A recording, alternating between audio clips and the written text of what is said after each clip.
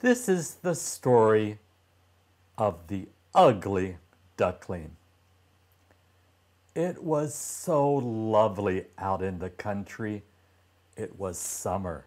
The wheat was yellow, the oats were green, the hay was up on haystacks down in the green meadows, and the stork walked there on long red legs, speaking Egyptian, a language he had learned from his mother. Around the fields and meadows, there were big forests, and in the middle of the forest, deep lakes. Oh yes, it was really lovely there in the country. There was an old estate lying there in the bright sunshine. It had deep canals around it, and from the walls and down to the water, big dock plants were growing, so tall that small children could stand upright under the largest of them. It was as overgrown in there as in the densest forest. And there was a duck there sitting on her nest. She was going to hatch her little ducklings, but she was getting tired of it because it took so long, and she rarely had company. The other ducks would rather swim in the canals than run up and sit under a dock leaf to yak and quack with her. Finally, one egg after another cracked. Peep, peep, they said. All the egg yolks had become living and stuck their heads out. Quack, quack, quick, she said, and they all quickly hurried the best they could and looked all around under the green leaves.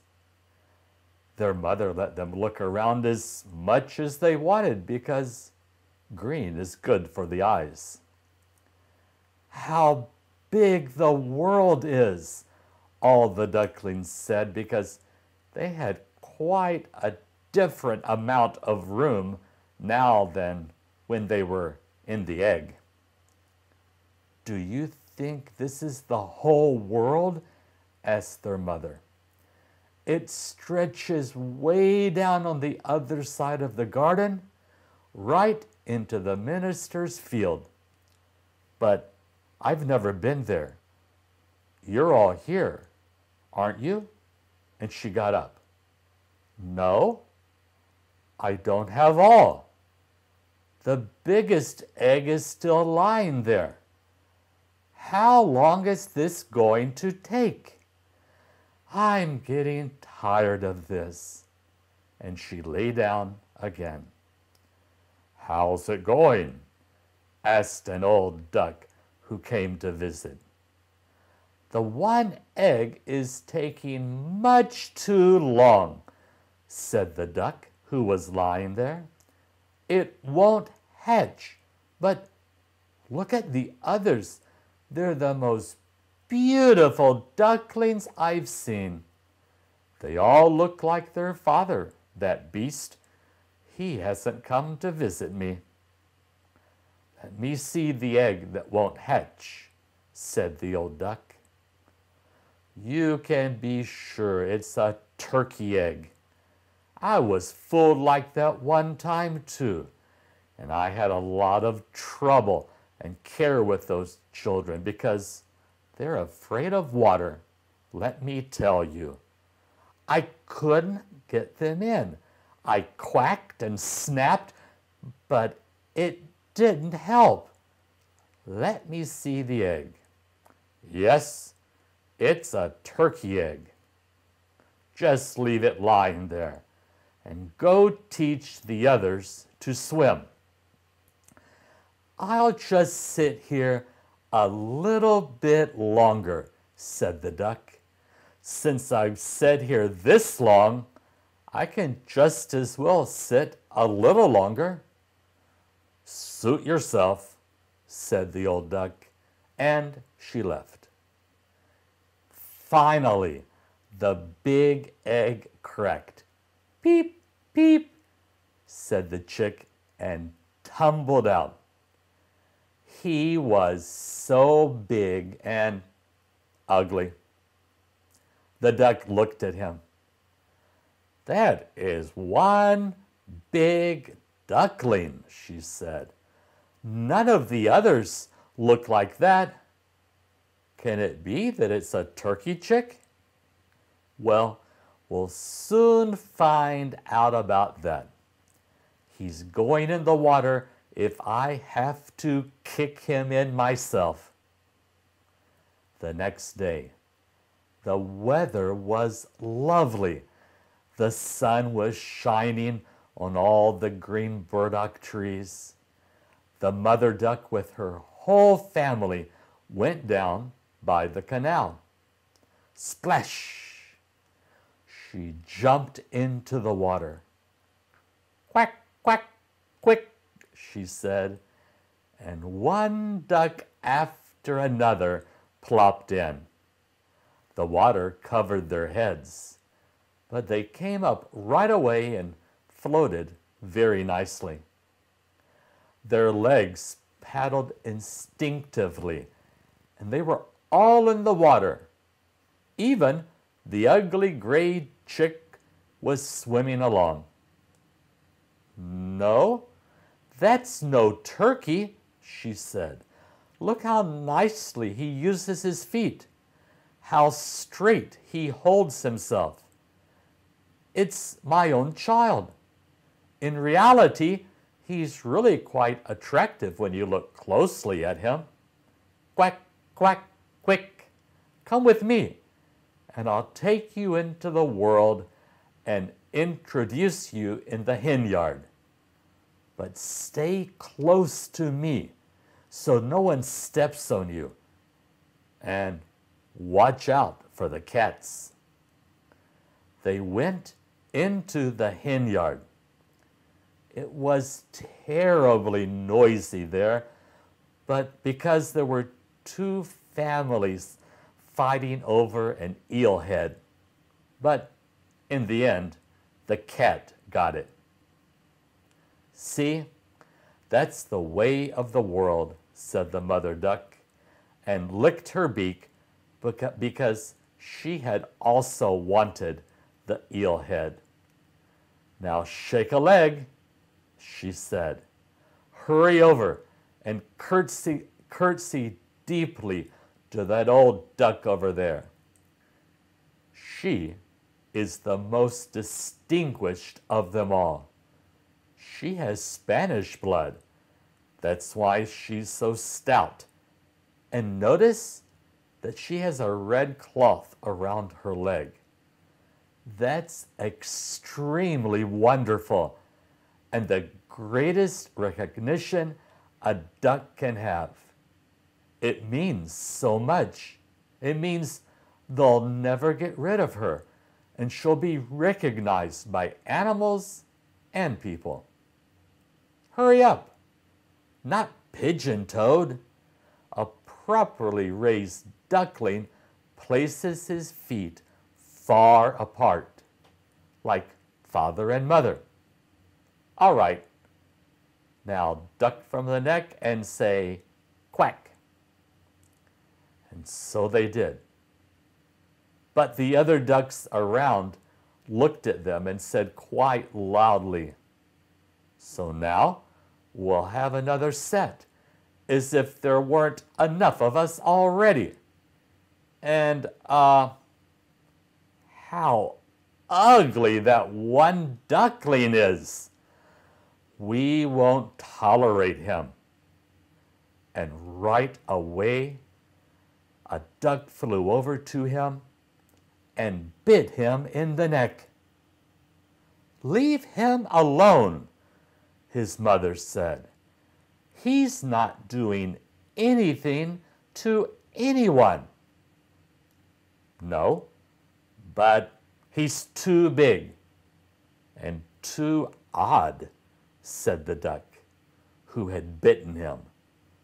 So he has to be bullied. Those are lovely children Mother has, said the old duck with the cloth around her leg.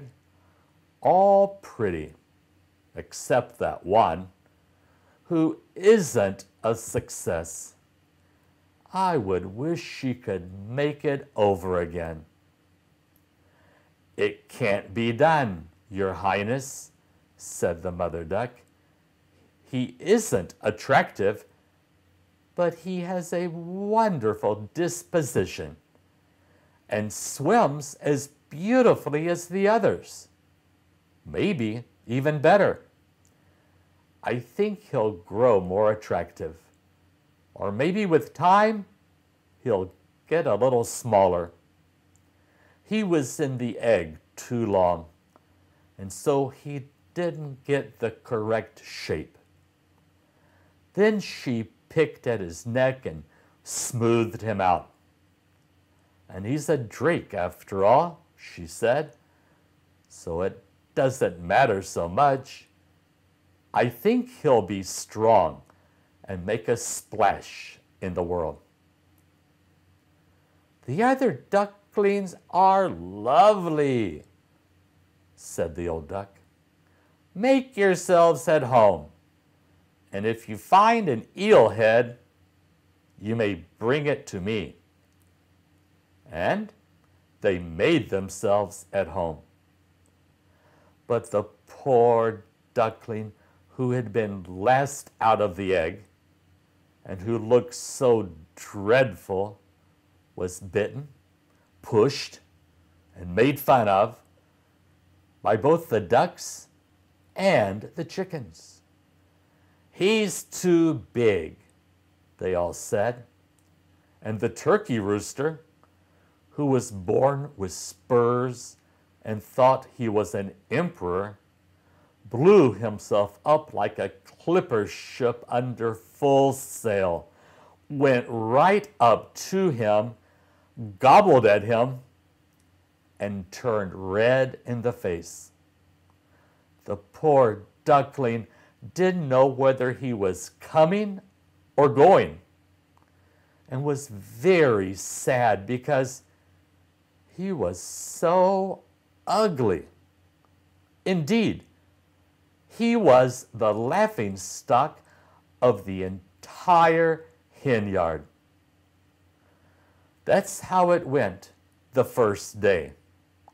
And later, it became worse and worse. The poor duckling was chased by all of them. Even his siblings were mean to him and said continually, "If only the cat would take you, you nasty fright." And his mother said, "I just wish you were far away." The ducks bit him, the chickens pecked him, and the girl who fed the animals kicked at him with her foot. Then he ran and flew over the hedge. The small birds in the bushes flew up in the air in fright. "It's because I'm so ugly," thought the duckling, and closed his eyes. But he ran off anyways and came out to the big marshes where the wild ducks lived. He lay there the whole night, tired and sorrowful. In the morning, the wild ducks flew up and looked at the new comrade. "What kind of a fellow are you?" they said. And the duckling turned from side to side and greeted everyone as best he could. "You're remarkably ugly," said the wild ducks. "But it doesn't matter to us.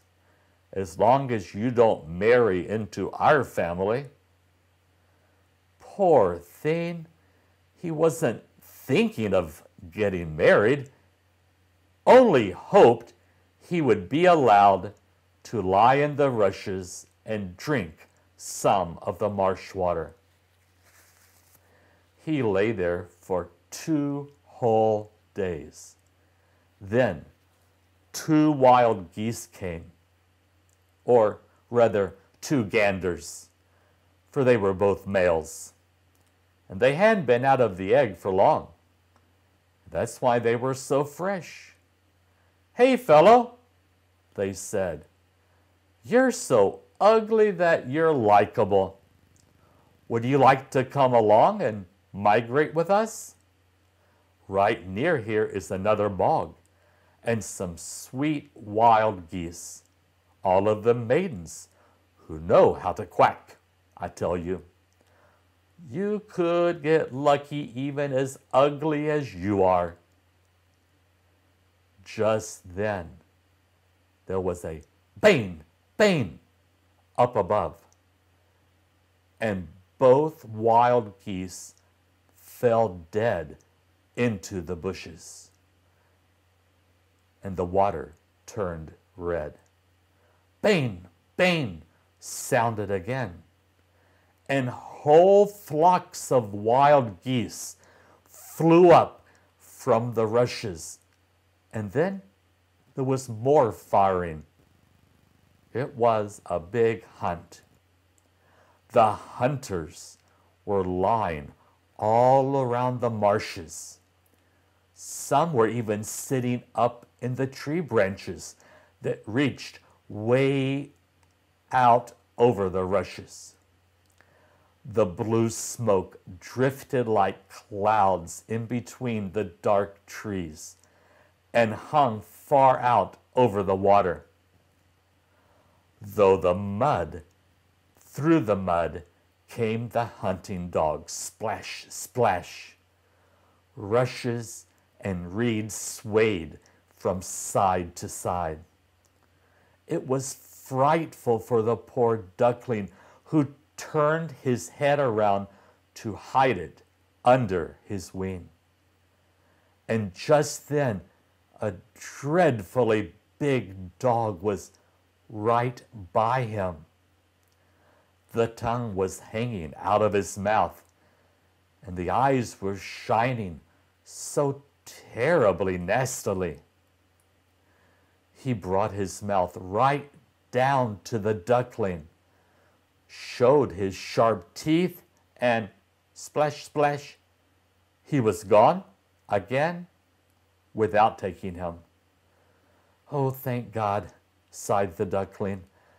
"I'm so ugly that even the dog can't be bothered to bite me." And he lay perfectly still as the bullets whistled in the rushes and shot after shot rang out. Not until late in the day was it quiet. But the poor duckling didn't dare get up. He waited several more hours before he looked around. And then he hurried away from the marsh as fast as he could. He ran over fields and meadows. It was so windy that it was hard for him to keep going.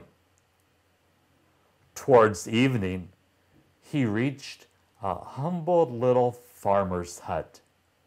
It was so run down that it didn't know itself on which side to collapse, so it remained standing. The wind was blowing so hard around the duckling that he had to sit on his tail to avoid blowing over. And it got worse and worse. Then he noticed that the door was hanging on one hinge and was hanging so crookedly that he could slip through the crack into the room. And that's what he did. An old woman lived there with her cat and her hen, and the cat, whom she called Sunny, could arch its back and purr. He could even give off sparks if you petted him against the grain. The hen had quite small, low legs, and so she was called Clucky Little Leg. She laid good eggs, and the woman was as fond of her as of her own child. In the morning, they noticed the foreign duckling at once, and the cat started to purr, and the hen to cluck. "What's this?" said the woman, and looked all around, but she didn't see very well. So she thought the duckling was a fat runaway duck. "This is a rare find," she said. "Now I can have duck eggs. As long as it's not a drake, we'll have to find out."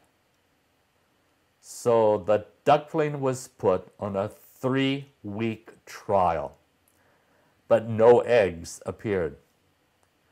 The cat was the head of the household, and the hen was the mistress. And they said all the time, "We and the world," because they thought they were half of it, and that the best half. The ducklings thought there might be another opinion, but the hen wouldn't tolerate that. "Can you lay eggs?" she asked. "No." "Well, then keep your mouth shut." And the cat said, "Can you arch your back, purr, and give off sparks?" "No." "Well, then you can't have an opinion when sensible people are talking." And the duckling sat in the corner in a bad mood. He started thinking about the fresh air and sunshine, and had such a great longing to float on the water. At last, he couldn't help it. He had to tell the hen. "What's the matter with you?" she asked.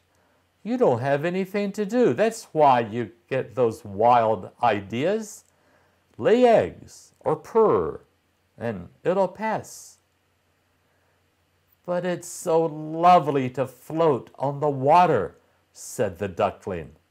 "So lovely to have it wash over your head and dive down to the bottom." "Sure, that's a great pleasure," said the hen. "You've gone completely crazy. Just ask the cat. He's the wisest one I know. If he likes floating on the water or diving, I won't speak about myself. Ask our mistress, the old woman. No one in the world is wiser than she is. Do you think she wants to float and have water gush over her head?" "You don't understand me," said the duckling. "Well, if we don't understand you, who would? You'll certainly never be wiser than the cat or the woman, not to mention me. Don't make a fuss, child, and thank your Creator for all the good that's been done for you. Haven't you come to a warm house and companions you can learn from? But you're a fool, and it isn't fun to hang around with you.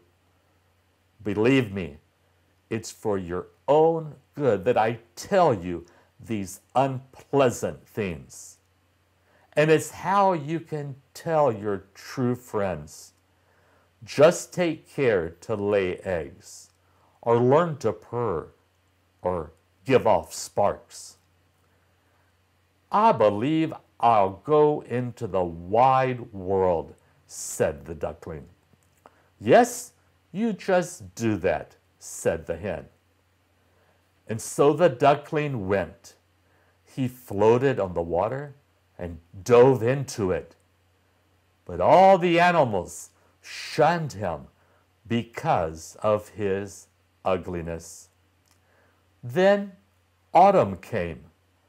The leaves in the woods turned yellow and brown. The wind picked them up so they danced around, and the air looked cold. The clouds were heavy with hail and snowflakes, and on the fence the raven sat and cried, "Ow, ow," from the cold. You could really freeze if you thought about it, and the poor duckling truly was having a hard time. One evening, there was a lovely sunset.